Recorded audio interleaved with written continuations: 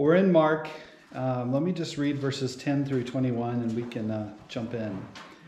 So verse 10, Then Judas Iscariot, who was one of the 12, went to the chief priests in order to betray him to them. And when they heard it, they were glad and promised to give him money, and he sought an opportunity to betray him. And on the first day of unleavened bread, when they sacrificed the Passover lamb, his disciples said to him, Where will you have us go and prepare for you to eat the Passover?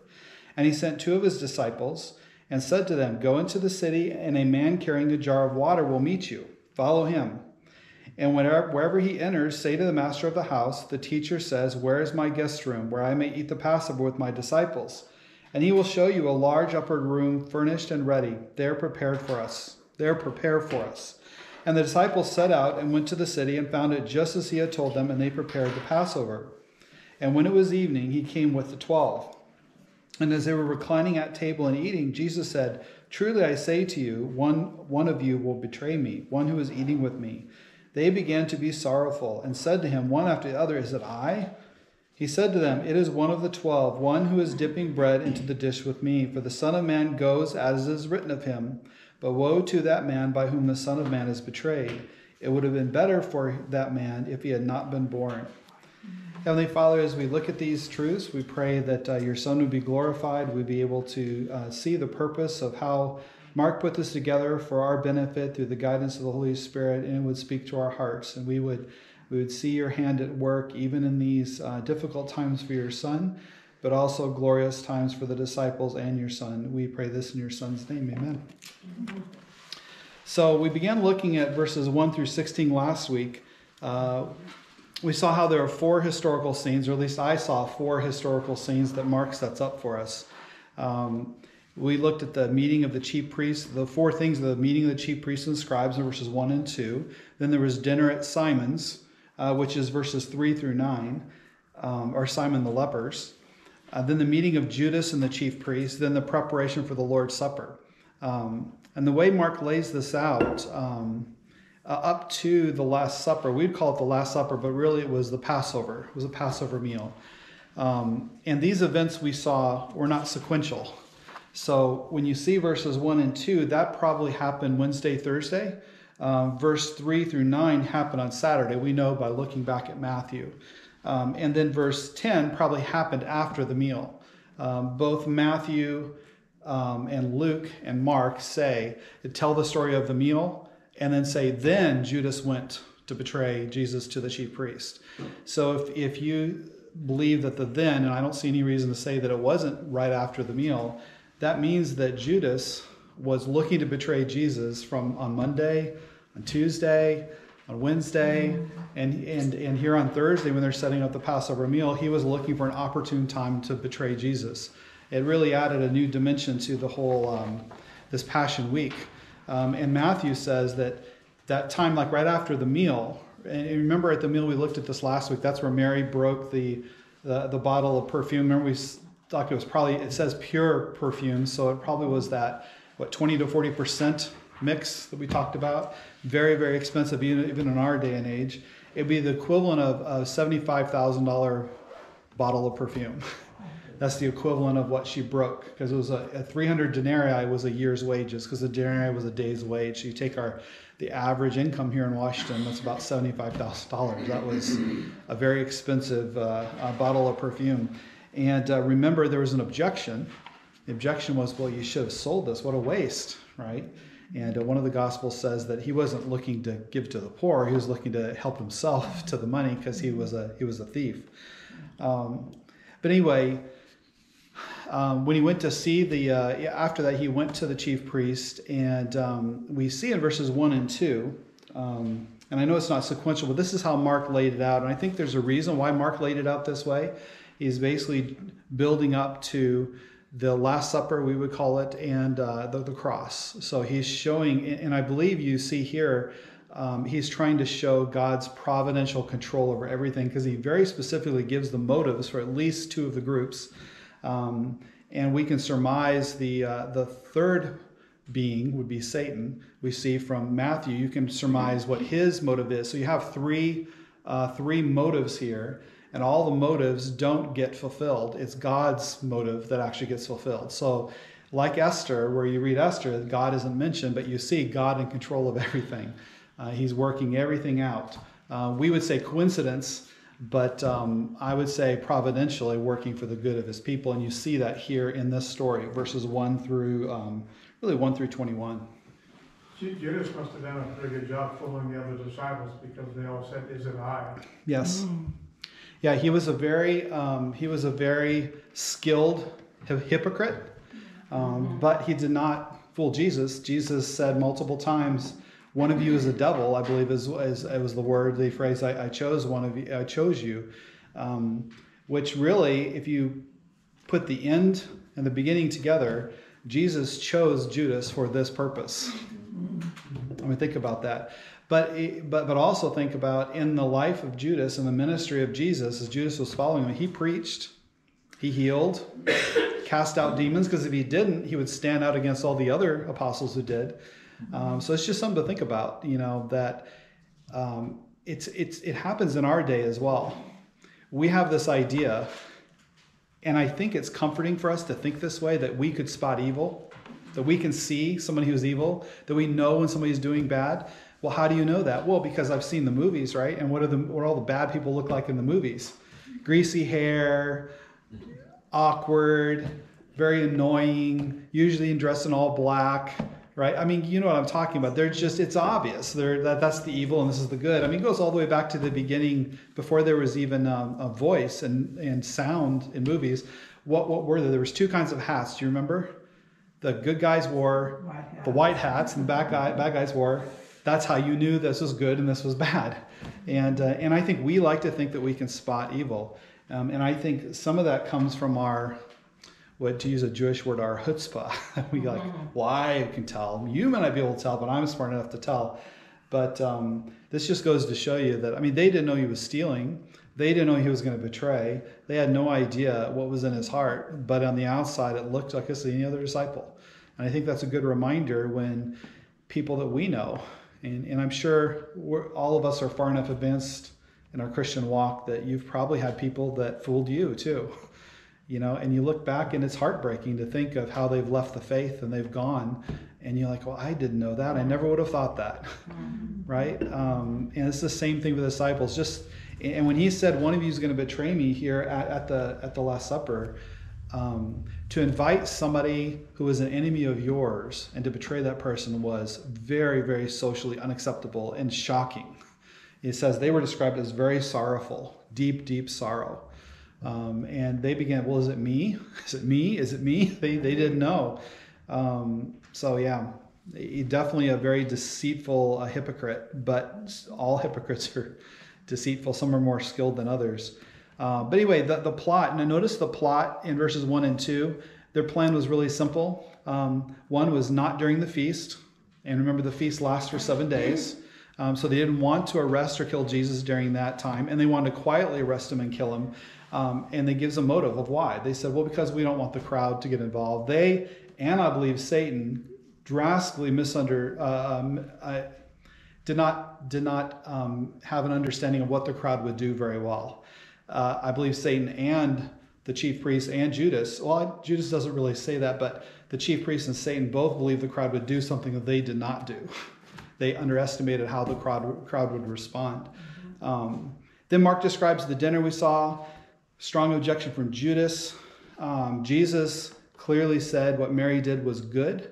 It was a public rebuke to what Judas said. It doesn't say it here in Mark, back in Matthew. I think it's in Matthew and Luke. It says that Judas was the one that objected. What a waste, right? Jesus clearly said, no, this is good. What she has done is beautiful, is what he says. And not only is it beautiful, but this will be taught wherever the gospel is taught until as long as the gospel is taught. So this entire age, so far 2,000 years, right? That this woman, what she did, what Mary did for me, is going to be known. And here is Judas saying, well, I want to give it to the poor. Jesus knew his heart. It was a public rebuke. And so this happened on Saturday evening. So I'm guessing maybe Sunday is when he went to the chief priest. Sunday to us is the Lord's Day, but their Lord's Day was Saturday. So Sunday was their first day of the week. It would be like our Monday. And so he went to speak to the chief priest, which it says more than happy to oblige him and be willing to let him betray Jesus. Both Matthew and Mark tell us then Judas went to the high priest. So the dinner, then this happened, probably right after. This would place this interaction around Sunday. So let's look at the preparation. That brings us to this preparation. So we had the meeting of the chief priests, the dinner at Simon the leper's we looked at last week, and the meeting of Judas and the chief priests, which we looked at a little bit last week. The last one was preparation for the Lord's Supper, and that takes us right into what we call the Lord's Supper. Jesus sends two disciples. Luke tells us it was Peter and John. So Peter and John were sent in to go where they will eat their Passover meal together. Judas was listening. He was listening to where they were going to be because remember it said he was looking for an opportune time to betray Jesus. When did he want to betray Jesus? I think Matthew tells us where there were no crowds. What is left out is to arrest him silently and kill him silently. He just wanted to betray Jesus when there was no crowd and then move on. So he didn't mirror up with what the chief priest wanted to do. He just wanted to do it where there's no crowd. He wanted to get his money and move on, cut his losses, so to speak. By the time Judas figured things out of where they were going to eat their Passover meal, which would be the perfect place to betray Jesus, is to go and say, hey, by the way, we're going to have the Passover meal here. They would show up, arrest Jesus. Everybody would be eating their own Passover meal. It'd be real quiet because in the evening, Passover meal starts about 6 p.m. when the sun sets and would go many times till midnight. It was a very long meal. And everybody would be in celebrating, kind of like if you drive around on Christmas Day, there's no cars out. Yeah. Perfect time, but Judas is thinking, but he didn't know where it was. And I think that's why Jesus did this, what I call cloak and dagger. Go see this man carrying the water, which, by the way, is a very strange thing because men don't carry water, right? But here's this man, so it'd be easy to spot. Oh, there's a man carrying water. It's not like here's 30 men carrying water, right? It's only there's this one. And they were supposed to follow him to the house, speak to the master, almost on this code saying, my master desires this room. They have the room, and you wonder, what in the world is going on here? I believe it's to keep, Jesus said, and I'll talk about why this is important. Jesus needed uninterrupted time with his disciples before the Garden of Gethsemane, and he was sold. And plus he had a very strict timeline. He wanted to, he had to die on the 14th of Nisan at 3 p.m. on that day.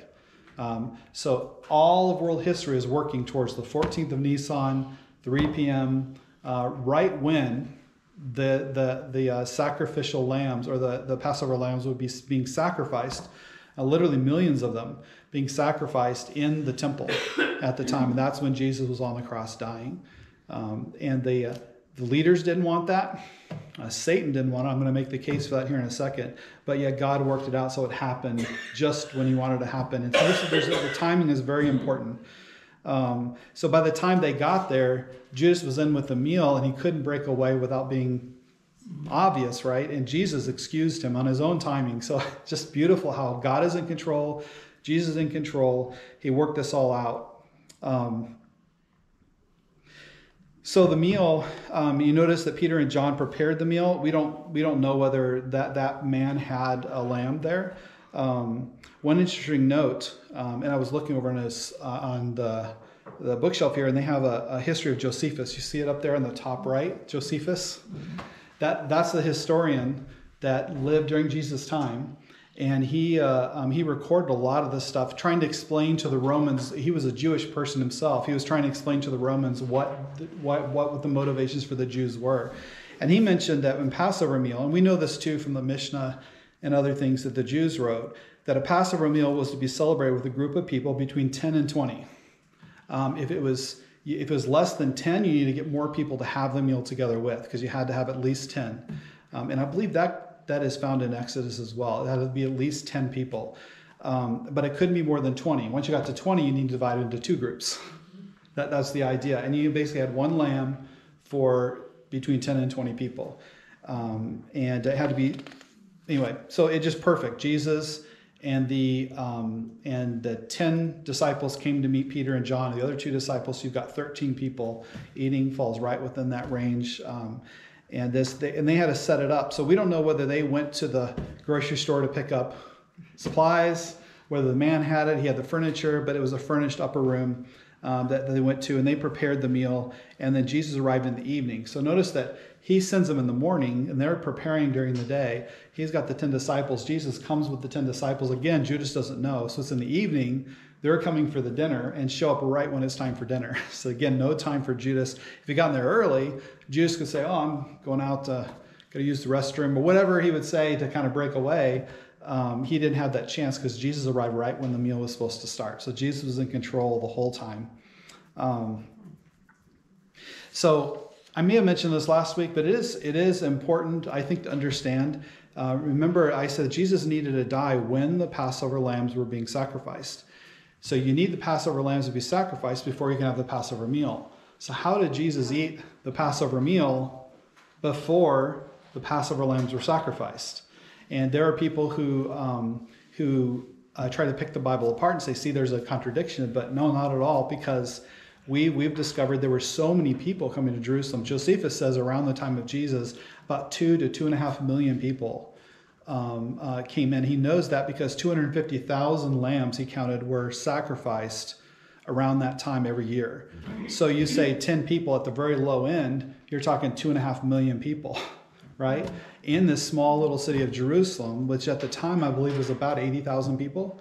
So imagine the swelling in size and all the people that are there. So they very, like many years before, said, we can't do this. You can't sacrifice 250,000 lambs and you have people to eat all at the same time. So what they did is the people from the northern part of Israel, they celebrated the Passover on Thursday, we would say Thursday night. When the sun set on Thursday night, that was their Passover. And the people from Judea, which is the southern part of Israel, they would go on the official day on the 14th of Nisan, and they would do their Passover meal. So Jesus, because of this tradition, could eat the Passover meal with the disciples and then be sacrificed or killed or murdered on the cross exactly when the Passover lambs also. So you see how it's amazing how all this worked out. So even with tradition, God was working towards this plan that Jesus had for the meal. So you have the man's plans. I mentioned covertly arrest and kill Jesus, not during the feast. That's what the priest said. In Luke 22:6, it says Judas wanted to do this in the absence of crowds. So there's these man's plans, the chief priests and the scribes, and Judas had their plans. Now Satan's plans are here as well. Luke 4:6 says that Satan, remember when Jesus was being tempted, in Luke 4:6, he offered the kingdom without a cross. He said, I'll give you everything that you see, right? All that you see here. And you have to patch some things together, but we know that the phrase worthy is the Lamb. Have you ever thought of why he's worthy and what he's worthy for? And biblically, the worthy is the Lamb goes to Revelation. Remember where there was silence in heaven and there's basically the deed of the earth and said, who is worthy to open the scroll? And nobody was found. And remember, John was just terrified and crying and upset that there was nobody worthy, because that meant that Satan would rule this world because nobody could come and take control of this world. And worthy as the Lamb is when Jesus appeared. He is worthy because he paid the price. And he's holy enough to open that scroll and take the deed of the earth, right? That's sort of the beginning of the revelation. It kind of starts all of that. So he's worthy. But Satan knew all of this was going to happen. He did not want Jesus to go to the cross. And so he, all along the way, is offering him a way out. So if you would bow the knee to me, I will give you all these kingdoms. In other words, you don't have to go to the cross to get this world. I'll give it to you outside of the cross. And that was a temptation to him. Then in Mark 8:33, you remember when when Peter made the great confession, you are Christ, the Son of the living God. Remember right after what he said? When Jesus said, I'm going to die and rise again on the third day. Remember what Peter did? Get behind me, Satan. Yeah. He said, no, you're not going to do that. He began to rebuke Jesus. And what did Jesus say to Peter? Get behind me, Satan. Right? So the belief, and my belief, is that this is what Satan wanted. He was doing what Satan wanted, which is to keep him from the cross. And then I believe Satan is not omniscient. In other words, he doesn't know everything, but he's a very smart, powerful being, and he has lived a long time, and he's seen what God has said. He was there in the garden when he said that the woman's seed, which is a strange thing to say, the woman's seed will crush your head. You'll bruise his heel, he'll crush your head. And he knew that. And then as God revealed a little bit more, he kept going after God's plan, trying to keep the Messiah from being born and trying to keep Jesus from the cross. He knew the cross was his destruction. And so he was trying to keep Jesus from it. So in summary, his effort began in the garden and went all the way up to the cross, trying to keep Jesus from the cross. And we can surmise that Satan was trying to keep Jesus from the cross. And Luke 22:3 tells us Satan entered Judas. Now, why would Satan enter Judas?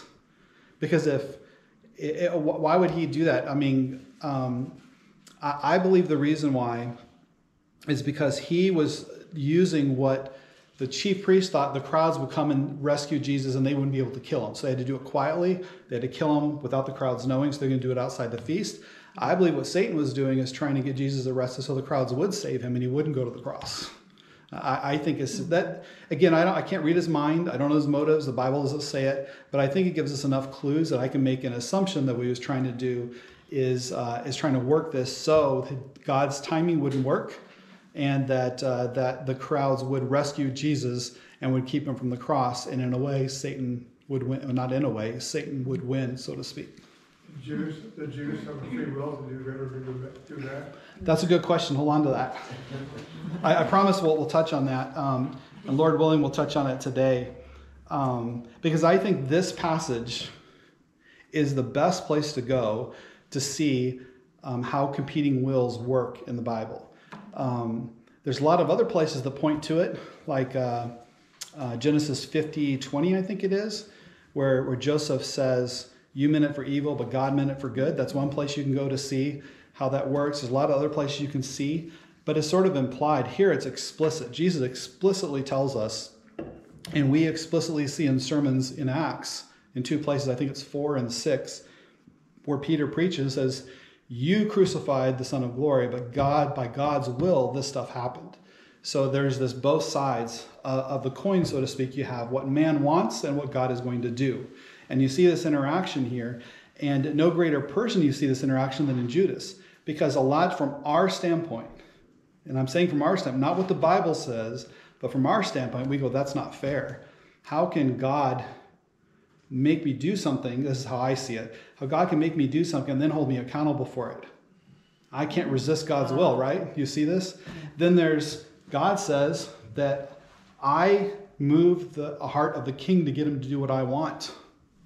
Right? Parallel truths.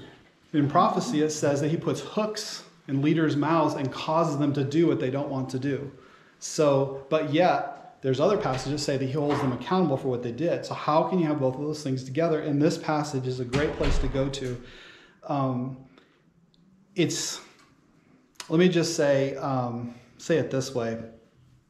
If you skip to the end of the Passover meal and look at verse 21, Mark 14:21, Jesus says, "I will go as it is written about me." In other words, what's going to happen is going to happen exactly the way it was written about me. It will be fulfilled this way, right? But that's an oppositional conjunction, right? It's not and, it's but. So it's in opposed to what he just said. I'm going to do what God said is going to happen, but woe to the man by whom he is betrayed. In other words, I'm going to be betrayed according to God's will. It will happen this way, but woe, and woe means that person is damned. That person is condemned. But this person is condemned who betrays me. And he goes on to say a very heavy statement. It's better that this man not even been born. It would have been better for him than not even been born. Those are very heavy things, but don't lose sight of the fact that he's talking about Judas is doing what he wants, but it's what God wants. And his end is destruction, and he's held accountable for it. So God operates, and I would love to go more into this, but that's not what this passage is about, but it's giving us a sight into that, of how do you reconcile these two things. And it's really important, I think, to set aside what I think about it and really just camp on what God says. God says what is going to happen is what God wills to happen, and the person who causes it to happen is damned, and it'd be better they not even be born. So you say, well, how do you reconcile those two things? And I'll say, from a human perspective, I cannot. But by faith, I believe what God says. So does Judas want to be destroyed? Does Judas want to be damned for all eternity? Absolutely not. He's just trying to get out of this situation. He has done really the most heinous thing in the history of the world. You want to see one of the most evil people in the history of the world, I believe it's Judas right here. He sat under the ministry, and he probably has the greatest condemnation of anybody that's ever lived. He sat under the tutelage, and he had offer of repentance again and again and again and again, and he refused it, and he betrayed the very person offering the repentance. And so it's a very, very harsh punishment that will come to him. So Jesus is going to be killed by God. Technically, he gave up the Spirit, but the cross was God's plan. And when God wanted him to be killed would happen exactly like God planned. So in God's plan, Judas would betray Jesus exactly when God wanted it to happen. But he also was condemned because he betrayed Jesus. Both of those things is true.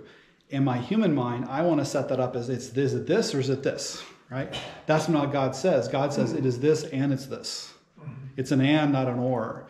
And that is hard from my human fairness, because we all have these fairness meters. Well, that's not fair and that's not right. But I would point you to passages where we start telling God what is right and what is wrong, where Paul would say, who are you to talk back to God who is in charge? And so I would just commend that to you. So God's plan would be fulfilled through Judas' betrayal, and God would use Judas to act to fulfill his plan, yet Judas would not be held innocent. And I got this quote because really, this is true of any sinner who rejects God. It would be better that that person had not been born. When you look at their ultimate end,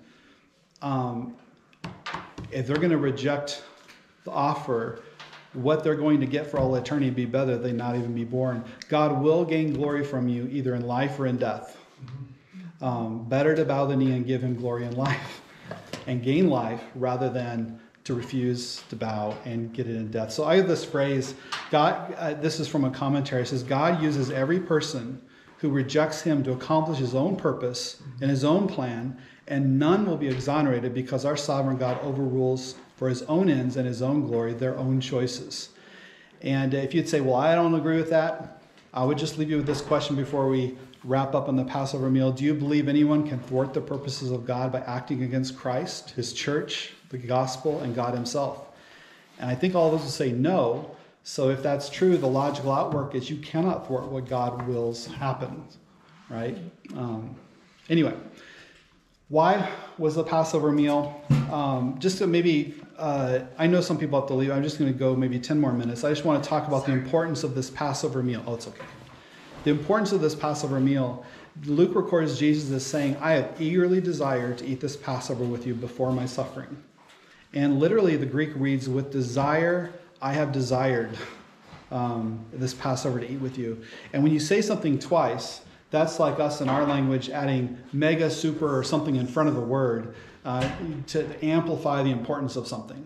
So when you say, I have desired with great desire to do something, you're saying the desire is that key point, and it's very deep, more than just a simple desire. And the word epithemia means a strong eagerness or a passion. So we get this word passion. This meal would begin around 6 p.m., last till midnight. And during this time period, some kingdom-founding truths were passed on. I just looked at the 6-hour window. Here's some of the things that happened just looking at John, Matthew, Mark, and Luke. There's the Passover meal. The betrayer was pointed out and left. Satan's action is described. The confrontation with Peter happens. You will deny me 3 times. The common thing of the disciples arise. We're going to smile when I say this. Who's the greatest? It's a common theme from the disciples, but Jesus deals with this. And he deals with it by an example of the feet washing.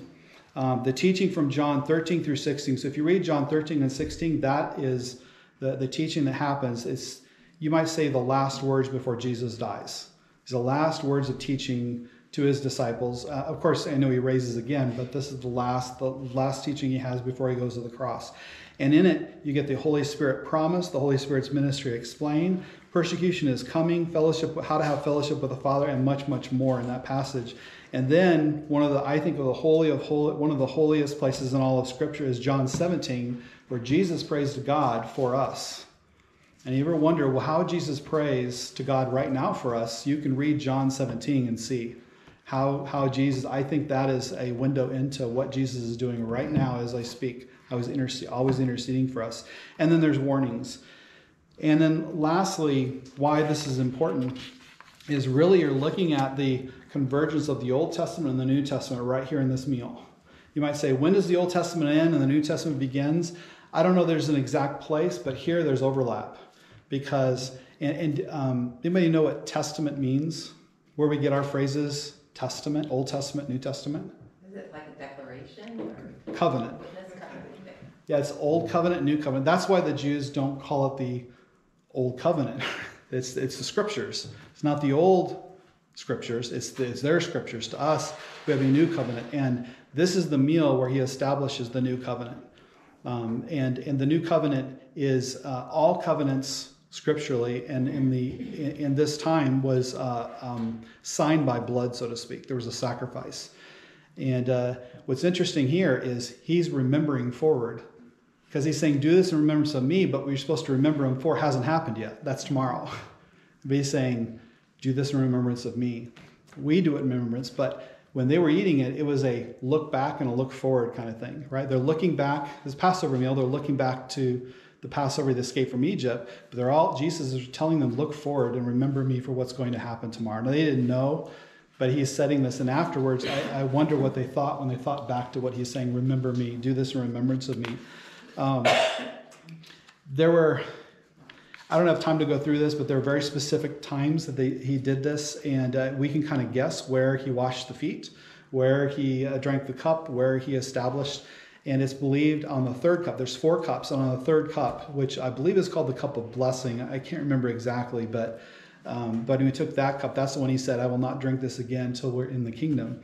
Now, notice that we look back a lot. When we take communion, we think of remember what Christ has done for us. But I really want to call out, we all know that, but I want to call out there's a future piece too. Mm-hmm. So just like the disciples were looking back to the Passover and looking forward to the cross, we look back to the cross and look forward to the future. And you say, well, how are we looking forward to the future? Well, if you go to 1 Corinthians 11:22, by the way, if you want to win a Bible trivia, the first words of Jesus that were ever recorded are found in 1 Corinthians, because 1 Corinthians was written before the Gospels. And in 1 Corinthians 11:26, Jesus said, for as often as you eat this bread and drink this cup, we stop that, and people say, do this in remembrance of me. But he says, you proclaim the Lord's death until he comes. And here in Mark, it says, we didn't read into that, but in verse 25, truly I say to you, I will not drink again of the fruit of the vine until that day. What day? When I drink it new in the kingdom of God. So there will someday be a Passover meal that we'll participate in with Jesus Christ, and he's not going to drink this cup until that comes true. If you want to chase that down and say, well, I've never heard that before, look at Ezekiel, I think it's 45 through 48. Specifically in Ezekiel 45, 21 through 25, you can read of how this Passover will be celebrated. There'll be a temple in place. In the millennial reign, I believe is when it happens, there'll be animal sacrifices and a 7-day feast, just like this feast of the Passover. And he tells us that he will not drink it again until he does this in the new kingdom. So next time we take communion, meditate on that. We're looking back to the cross, and we're looking forward to someday. We're not only taking this to remember him, we're proclaiming his death to those around. When you proclaim something, it's to other people around you, right? When you're taking that, you're telling people, I believe that Jesus Christ died for my sins, and I partake and I have fellowship with him by drinking this cup and eating this bread. You're proclaiming his death to those around us. That is, in essence, that's a piece of the gospel. I'm telling people this really happened, and I remember it, and it was really important. But we're also doing it till the day that he comes. We're looking forward. Someday we'll eat with him. And at that time, I think we'll be looking back to the cross. It'll be a remembrance of what Christ did for us at the cross through the sacrifices, and we'll be celebrating the Passover. But it's not really the shadow of the real Passover. It's the real Passover that happened at the cross. So it's a beautiful thing. So in conclusion, verses 1 through 25 here, we see God providentially shepherding all events towards a specific event, which was the cross. We see men and Satan had different plans. And even the disciples really had a different plan, right? They didn't understand what was going on. They thought the kingdom was coming. Is the kingdom coming now? Is the kingdom coming now? They were arguing about who's going to be greatest in the kingdom. So really nobody around except for Jesus really knew what was going to happen. They had different plans in their mind. But just like it says in Proverbs, men make plans, but God directs their steps. So they all had plans, but God is directing their steps. They think they're going where they want to go, but they're going where God wants them. So we see the understanding and the sacrificial worship of Mary and the meal with Simon in this passage. We see divine control Jesus had over every situation. He told Judas when he could leave at the precise time, and he knew when Judas would find him, which would be in the Garden of Gethsemane. So everything is happening according to God's plan. In contrary to what man wanted, what the priest wanted, what Judas wanted, what Satan wanted, God's will would be done.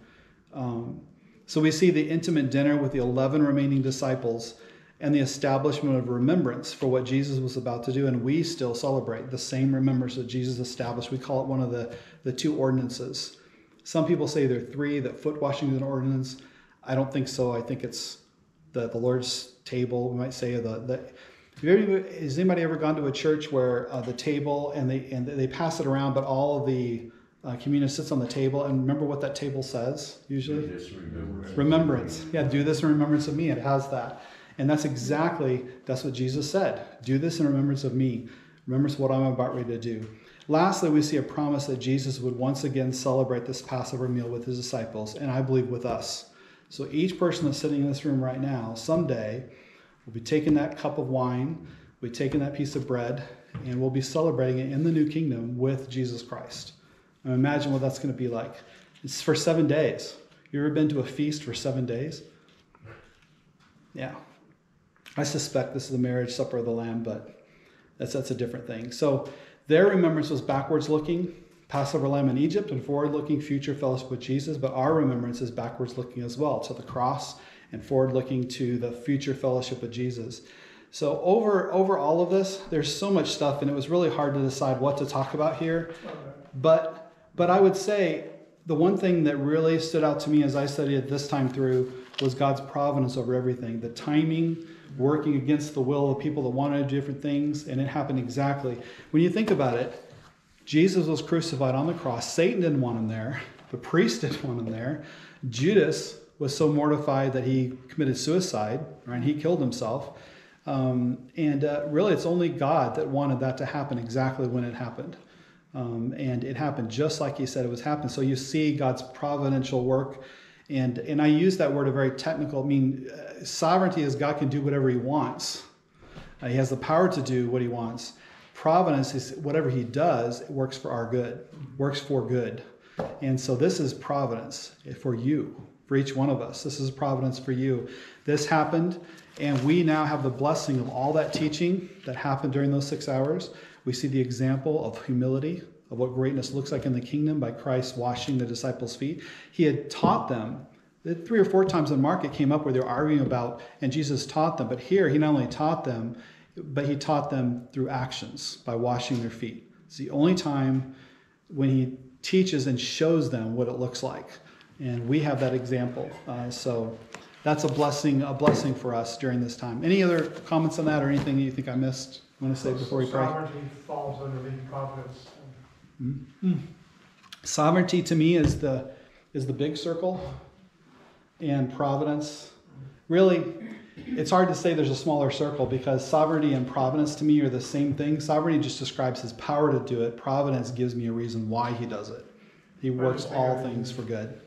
What you've taught today and what we learned before, providence, the sovereignty of God and the free will of man are parallel truths that run both parallel. Right. Can we fully understand them? No, I don't think God intended for us to fully understand them, but they're both there. Yep. Just as you talk about how Nicodemus did pray, not Nicodemus, but when Christ was talking to Nicodemus in that chapter in John, right. The first 4 or 5 verses, I don't remember the number of verses, deal with the sovereignty of God and then the free will of man. Yep. Jesus deals with both of them in the same chapter. But the Apostle Paul talks about written to Christians in chapter 4. He talking about to Christians, don't give place to the devil. But in the very next chapter, he says, surrender yourself to the Holy Spirit. So it could be that Satan and the Holy Spirit both lead toward their direction to what they both stand for, if that's the right way to say it. Yeah. So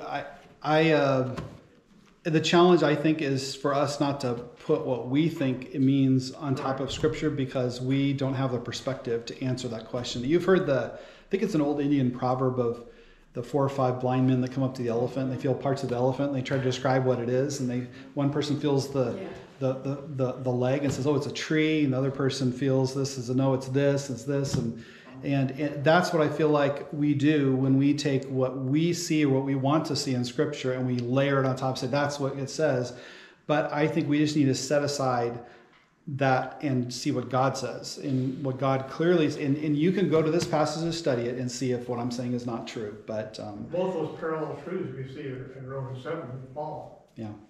Well, I need to go ahead. I gotta go. Just that I appreciate you teaching on the Last Supper. I always kind of thought, I think of the new covenant being established as crucifixion. Yes. But just the importance of the Last Supper being established there, not That's right. his death on the cross, but through the Last Supper. Yeah, because he says, "This is my blood given for the new covenant." Right. Well, his blood hadn't been given yet. It's a future prophetic. Like in the Old Testament, many times they'll say this is going to happen, but they'll speak as if it's called prophetic future, meaning they'll speak of like it's already happened. Because it's so sure, God is so in control, he says it's already happened. Just like in Romans 8, it says we have been glorified. Now, if you know me, you know I've not been glorified. And if I know you, you've not been glorified. Yet that's how it speaks about us. We have been glorified. From God's perspective, it's as if we are already glorified because it will happen. That's so sure. So anyway, let's pray. Heavenly Father, we thank you for these truths, these words, very deep waters here when it comes to your will and our will and how all that works together. But we see it in this, the most important event in the history of the world, of your Son at the cross, that established a new covenant, the blood of the new covenant. We see today how it was established a day before it actually happened, or a few hours before it actually happened, and we do this in remembrance. We now, when we take it, we do it in remembrance of you. We pray this would just stick with us. We would think about this, we meditate on it. We would just feel thankful of all the work that you've done for us, all your providence, how it's worked to our good and to your Son's glory. We pray that your Son would gain glory from this as we meditate on this, and it would change the way we live, change the way we act, and give us a right perspective on this world. We pray this in your Son's name. Amen.